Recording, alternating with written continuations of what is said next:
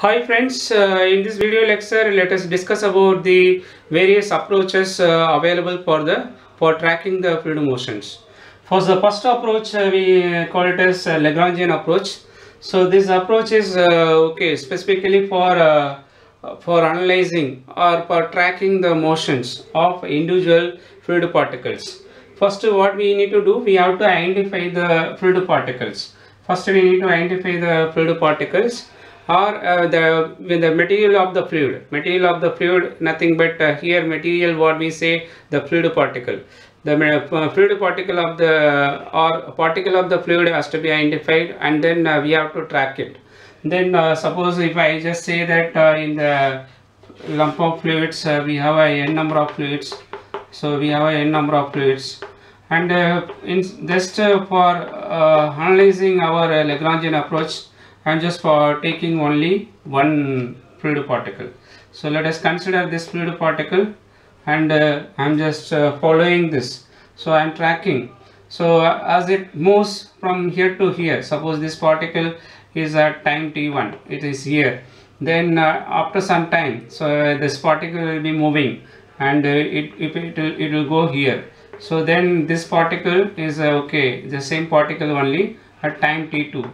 So then now because it is changing from one position to another position, then the properties also will be changing.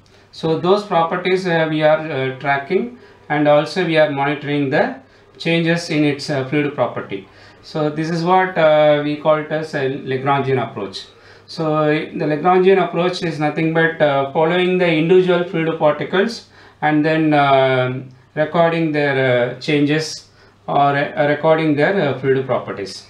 So that is why this is also called particle based approach. This is, we can say, particle based approach.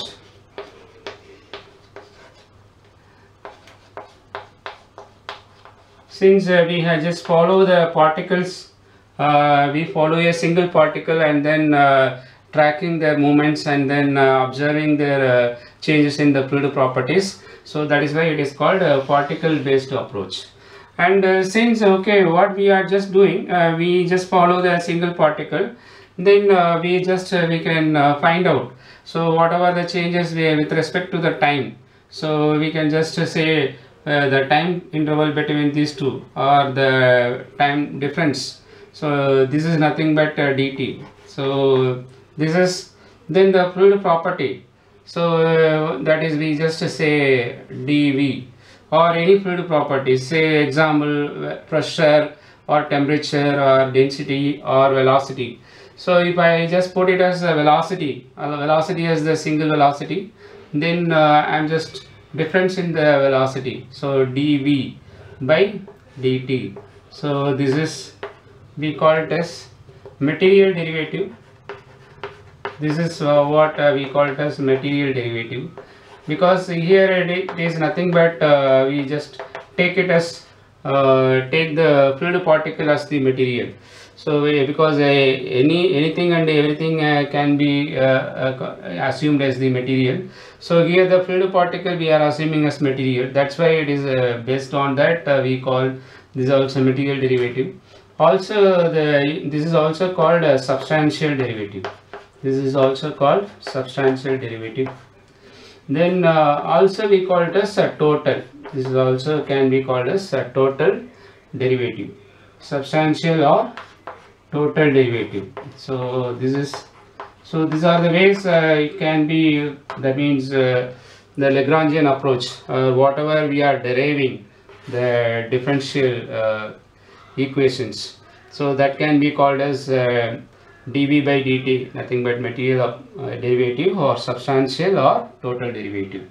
So now what is happening, because we take it as the only one particle, and then we have done it.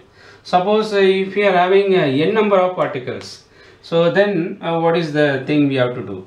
So here I am just, instead of considering the only one particle, and now I am just going to consider the n number of particles. So like just it is the fluid flow region. So this is fluid flow regions. Then let me just fix the region. This is the fluid flow path. Then I am just fixing my fluid flow region.